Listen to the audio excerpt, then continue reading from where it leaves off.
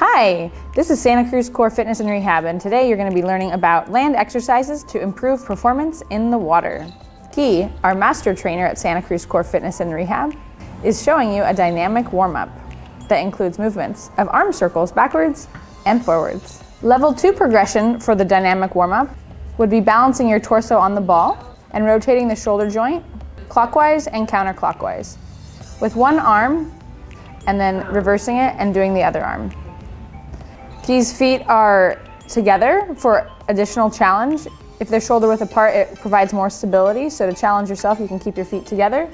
Hamstrings are activated, glutes are tight, core is drawn in, and head and shoulders are on the ball with slow movements counterclockwise and clockwise on the shoulder joint. Guy rocks it in the water. One of the things that he does to improve his back muscles is a bent over one-armed row. So starting position, he has his knee and arm on the bench, and then same arm and same leg on the right side are on the ground, and his right arm hangs, and then he pulls up, activating his middle traps and upper traps, rhomboids, keeping the elbow in at his side, nice and slow up and nice and slow down with movement of the scapula. To increase a challenge, we can add a ball instead of a bench. The ball provides additional challenge with stability for the right hip and right shoulder that are on the ball, and then nice and slow, Guy moves his arm, keeping his elbow in, having a nice glide of the scapula across the rib cage, activating rhomboids, upper traps, and a little bit of bicep. Your core is engaged to create a flat back, so there's no injury to the low back. You can start with 3 sets of 10 and move up to 15 if you'd like. The lower reps and higher weight would be for strength, and endurance would be lower weight and higher reps. Creating additional work for the low back, removing the ball or bench, you can do 2 arms at once, activating your core, glutes, hamstrings, as well as your middle back.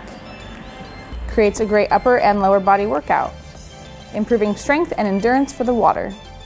Balance training improves performance in the water as well. Using the trusty Bosu, we can do push-ups a little bit more advanced. Nice and slow down, nice and slow up. The body is a complete board as we lower using our pecs, biceps, and triceps. If it's too challenging, you can always start with push-ups on the floor.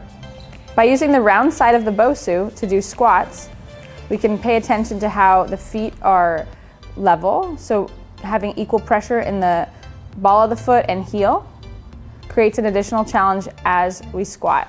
Nice and slow, knees come forward, hips go back, torso stays lifted. You can also see if you're shifting your weight from the right to the left, so it's a great diagnostic tool as well. So by using the Bosu, we're able to create stability in the ankles by thinking about equal pressure on the toes and the heels. Working up the body, it allows for a proper alignment of the knees and hips and creates additional challenge to all the stabilization muscles. Keeping the core engaged and the chest lifted, you get the perfect squat on the Bosu. For an additional challenge, we can flip the Bosu over and do squats on the hard side of the Bosu as well.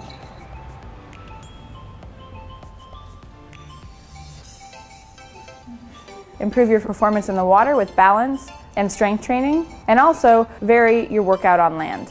Our recommendation is to continue a strength training program 1 to 3 times a week as guided by a personal trainer. As your body changes, so do the exercises. So it's important to switch up your routine so that your body is constantly challenged and able to increase its performance. Today you learned about exercises to improve your performance in the water and also ways to vary your workout routine. Please feel free to leave a comment below. What are you doing to improve your performance? How are you improving your strength and balance on a daily basis? What are the things that you're doing to allow you to have more fun outside? Remember, it's often the start that stops us. So let's get started today. Give us a call or leave a message below if you have any questions, and feel free to follow us at Santa Cruz CORE.